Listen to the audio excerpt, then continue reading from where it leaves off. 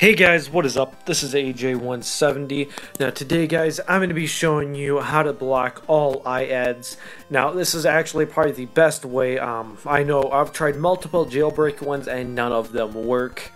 So I mean, this is the only ad blocker I've worked that works across every single device, guys. So if we open this up and we actually look at it right here.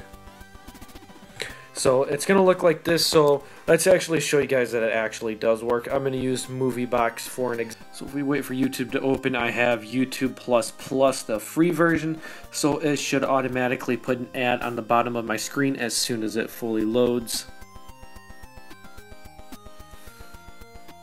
And there you guys go, as you see there's an ad right there. So now let's go ahead and turn on the actual ad blocker. I'm just going to use YouTube as an example because MovieBox doesn't want to fully load. So now you just swipe up, and then it's going to ask you to put in a VPN configuration. You just have to type in your password to unlock your phone. I don't think I need to make a tutorial on that. So now let's go ahead and force close YouTube, open it back up.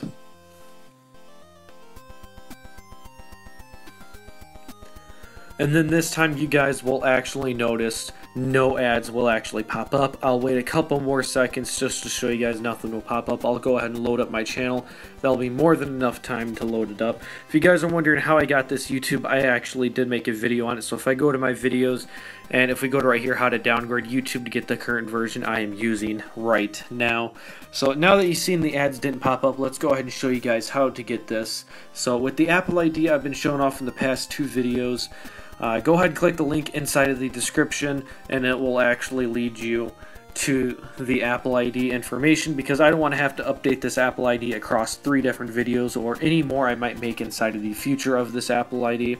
So if we go ahead and go to updates, tap per chest guys, scroll up, hit search, and then from right here what you guys want to do is type in ADB. And then the second one, if you guys want to go all the way, I mean, you can type in ad block, but the other ones are still going to pop up. And here it is right here, guys. This is actually a paid app. It's like $1 or $2, right around there.